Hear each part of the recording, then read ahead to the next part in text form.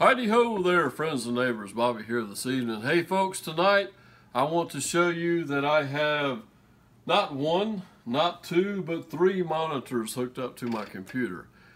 Friends, if you saw my video here a while back when I was figured out that I could hook up a second monitor to my computer, I was like happy, really happy in that video. You can go back and watch it. We'll put a link down below. But now that I have three monitors, I'm like totally ecstatic. I mean, this is like totally awesome for me. All right, friends, let me just kind of backtrack and we'll tell you, the computer that I have here is a HP. It's a couple years old, and it has two ports to where you can plug in two monitors, okay? So it's pretty simple to add this second monitor, which was an older monitor from an older computer that I had. I mean, it's not very big, but I don't need it huge or anything. I just wanted something where I could pull up another page of internet if I wanted to. And then actually, MintHillBilly actually give me this other monitor here for us to try to hook up three. And since there was not another port on this computer only had a port for two, I done a little research and even went by a Best Buy and talked to a young person. These young people out there, they know everything, So I found a young guy that works there and told him what I wanted to do. And he hooked me up with this piece of product right here.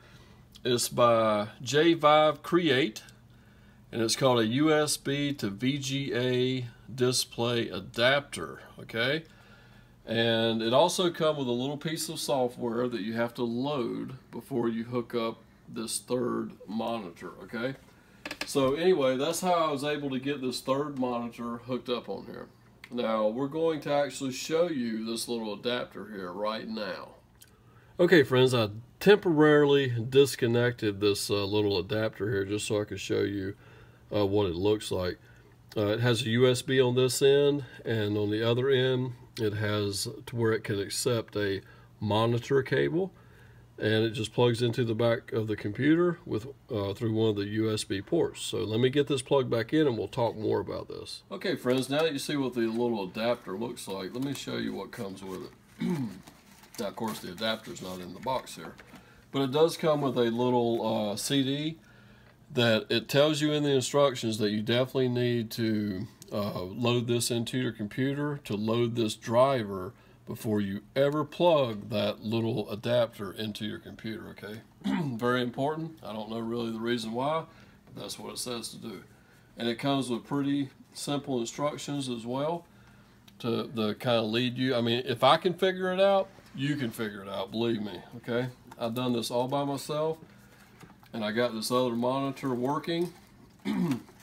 And just today, I actually found it very useful. I have a blog that I don't really talk about that much, but I haven't posted anything on it in over 5 years. But today, I decided there was a video that I had that I wanted to actually write some literature about. Actually, some literature that I had already had written on this particular video. So I pulled up Blogger on my middle screen. I pulled up YouTube over here so I could like copy and paste the link to the video onto Blogger. And then over here I had the file that I had typed some literature and like an instruction list about it. So I had all these on all three screens, and I was able to like copy and paste everything and get the blog up and going. So I found that very useful today when I was doing that. So friends, it's just that easy. Get you a couple old monitors, don't throw them away, hook them up, and you may have to purchase one of these, to get your third one up and going. I think I paid about $44 plus tax for this adapter right here. We will try to find you one here online, and we'll post a link down below for that as well. So if you want to click on that and purchase that, you can. Don't forget to subscribe, tell a few friends about us, and we will see you next time. Take care.